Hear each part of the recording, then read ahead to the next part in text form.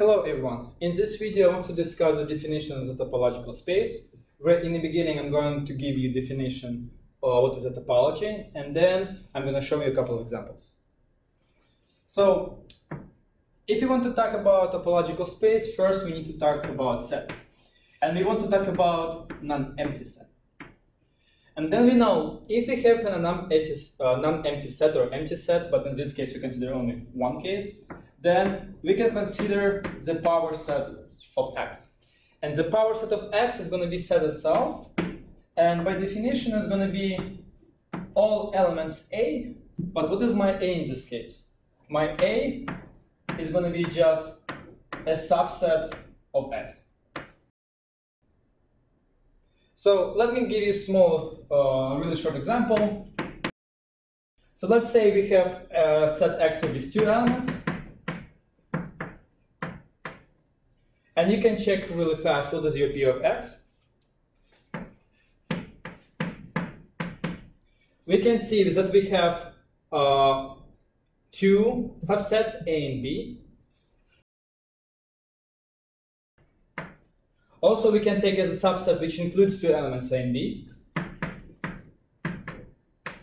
And again, since this is a set and empty set is a subset of any set, then also empty set is a subset of X. So this is one of the examples how we can find the power set. So for any set, we can find the power set. And then after we have the power set, we can define topology. And we're going to define topology tau for corresponding set X. So we're saying the tau of X is a topology if first my tau is going to be subset of subsets of X.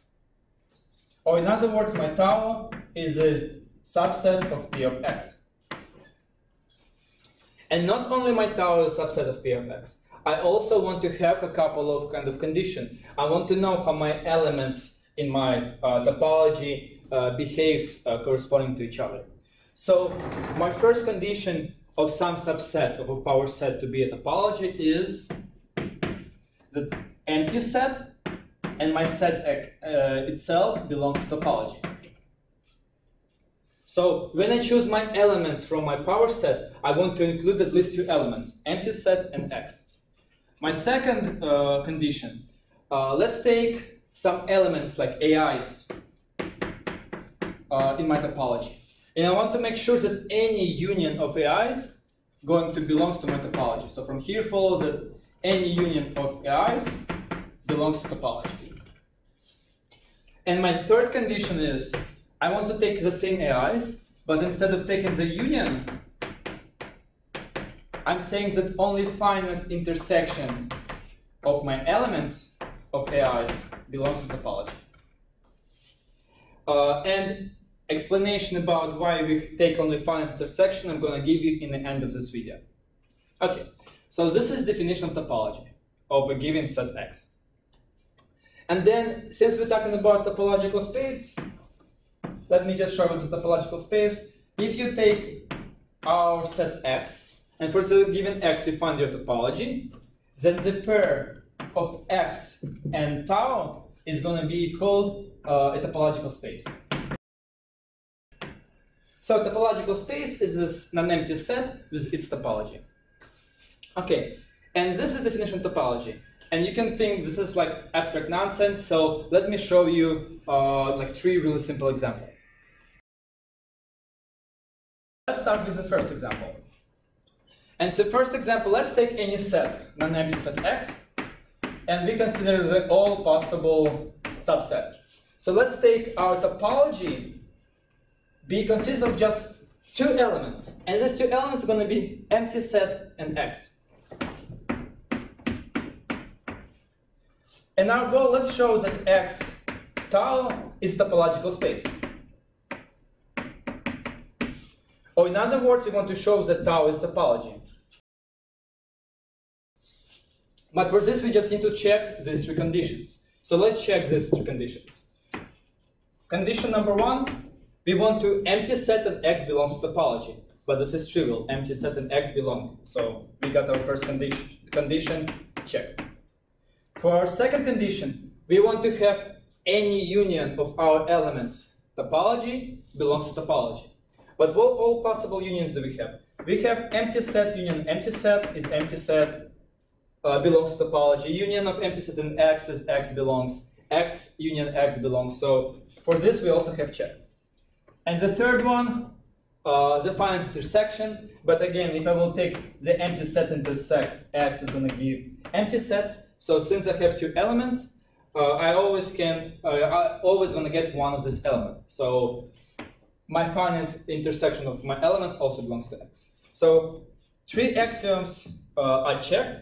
So from here follows that tau is topology. And X tau is topological space. So we can see that any space, any set, non-empty set, can be made into topological space.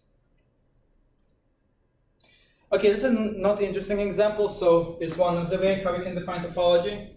Let me show you a second example. So in this case, we took the smallest topology, so we took just two elements. But what if we're going to take our subset to be the whole power set? And actually, when it's going to be the whole power set, it's also going to be a topology.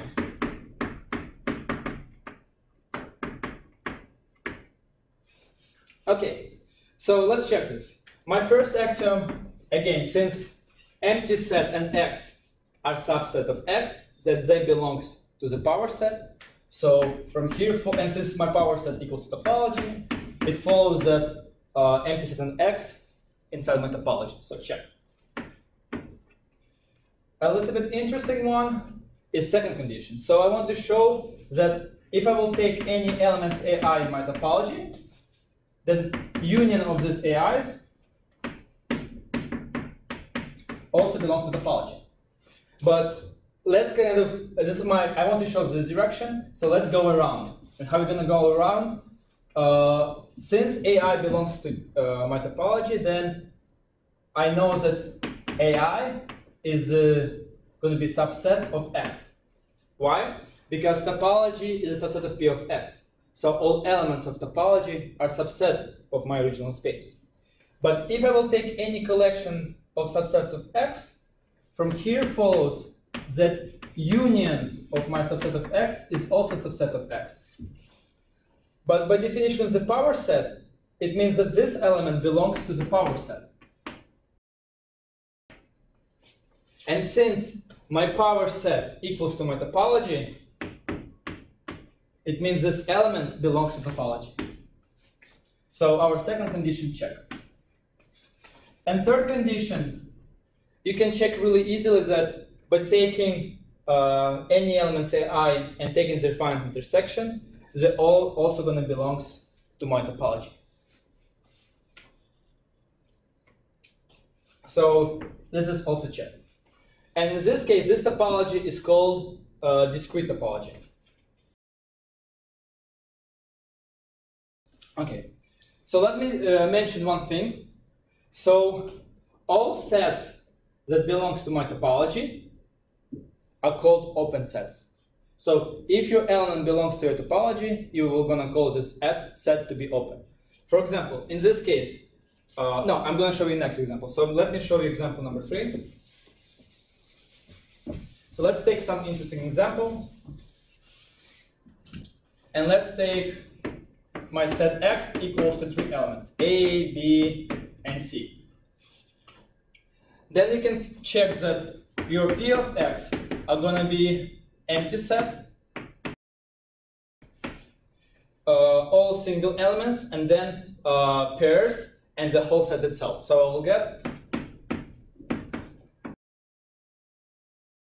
I will get exactly 8 elements. So we'll have 4 and 4. Okay.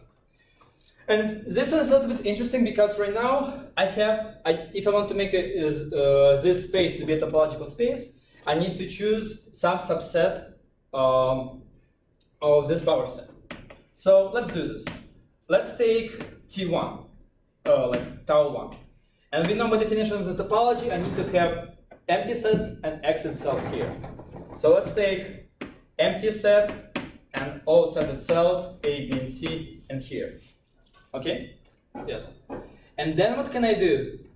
Let's take some other element. And let's take element, for example, like AC. And let's check, is this AC, is it topology? So first condition is true, that empty set and AB and set itself X belongs to my topology, so check. Second axiom, if you will take union of empty set and ABC and empty set and AC and ABC with AC, so we can check if you will take all possible combination, they're also going to belong to this topology, T1. So also check. And 3, if you will take any intersections, you can also check that it's going to belong to my topology. So from here follows that tau 1 is topology. Okay, but let's change it a little bit. So let's do tau 2, and let's take, instead of AC, let's take 2 elements. Let's take element A and element B. Okay, is this a topology? Let's check. If we have an empty set and set itself, the first one, check. But what about my second one? For second one, you said, like, if you take any 2 elements of your topology, their union must belong to a topology. Let's take A, union B, and they're both 2 elements. And from here I get that I have a subset of X of AB. But from here you can see that this subset doesn't belong to T2. So it means this your T2 is not a topology. So what can we do? We can fix it by just adding this element AB into my topology. So from here what I will get, right now my set AB belongs to topology. And you can check that any union of all these elements of your tau 2 going to belongs to tau 2. And the same way you can check that intersection of all these elements going to belong to tau 2. So all this stuff, all this action is going to be checked. So tau 2 is going to be a topology. And let's discuss about openness, that open sets. We can see in this case, in my tau 2, I have that these 5 elements. So all these 5 elements are called open. And what elements, which elements called closed? C, AC, and what else? AB and BC. And why is it called closed? Because all these 3 elements, they don't belong to my topology. Okay. So those were like basic definitions of topology, and in the end, I promise you to explain why we need to take this to be a fine intersection. In my next video, I'm going to show you how we can define topology on a real line. And the idea is that if you have a real line, that element of your topology you can define to be the open intervals. So what's going to happen if I will take the finite intersection of the open intervals? And I'm going to take such intersections that I will make my open interval smaller, smaller, and smaller. So you can see if you will intersect all these open intervals, you will get this interval, and this interval is going to be open. But if you will take the infinite, like countable intersection of open intervals, then you can check by doing this infinitely many times, your result of intersection of this all intervals is going to be a point. But point will not doesn't belong to your topology because point is not an open interval. Why? Because you define as open interval if you will take any points, you will take small neighborhood, and this small neighborhood belongs to the whole thing. But when you have a point and you will take some neighborhood, this neighborhood doesn't belong to a point because point is just one element. And that's why if you want to define topology on a real line, we need to have this condition. So basically the idea is that the definition of topology comes from analysis, and analysis deals with real lines, and this is why we have the following definition. So it's just generalization of analysis into more abstract spaces. Okay guys, thank you for watching. I hope you enjoyed this video. Let me know if you have any questions, and bye bye.